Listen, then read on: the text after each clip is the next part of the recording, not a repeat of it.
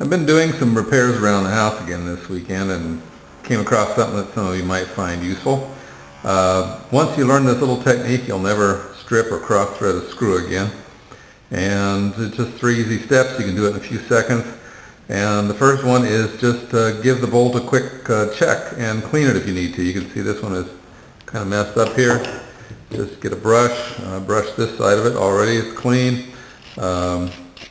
Brush it and make sure you get a nice clean thread there, and also check the end of the thread, the screw, to make sure it's not messed up.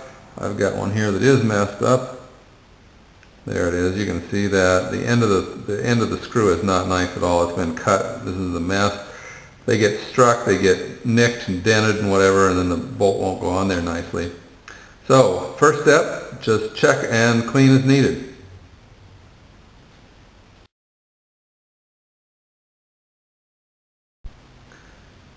The second step is click, and you quite simply, you just turn the screw in the opposite direction like you're unscrewing it. You're turning it the wrong way.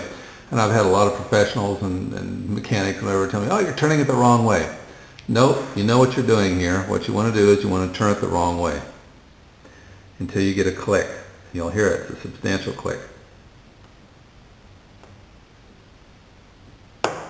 There it is. You hear that? I did it on this table because this table makes a good sound, but you'll hear it, you'll feel it, it'll snap in place, and now the threads are aligned in both the female and male part, and as you turn it, it will go in perfectly. Works on wood, plastic, big bolts, small bolts, anything. Just turn it backwards until you get that click.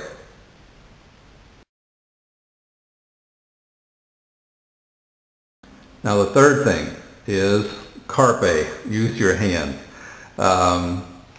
If you try to use a screwdriver or something to start stuff, you'll find that you cross thread and strip a lot more often because you just have more power with a tool. With your hands, you're better at getting things aligned straight, and you can get that click with your hands, and then start it with your hands, and when you feel like it's moving smoothly, then go ahead and use the tool. If it's not moving smoothly, back it out, do it again.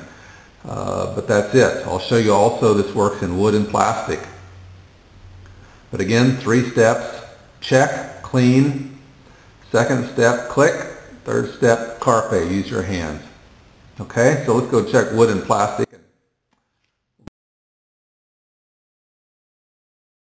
Let's do this with a wooden screw. Hear that? Click, and it's ready to turn. So it works with wood, works with plastic, brass, any size screw. Can be a watch screw, can be a huge bolt on your car. That's all it takes, is you back it off until you hear that click, and then she's ready to go.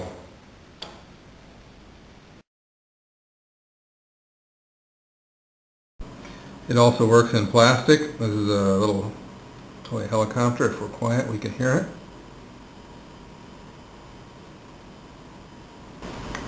Click, and there you go. And yes, this I'm using a screwdriver because frankly the screw's too small for my fingers. So, but you hear the click and starts in there perfectly.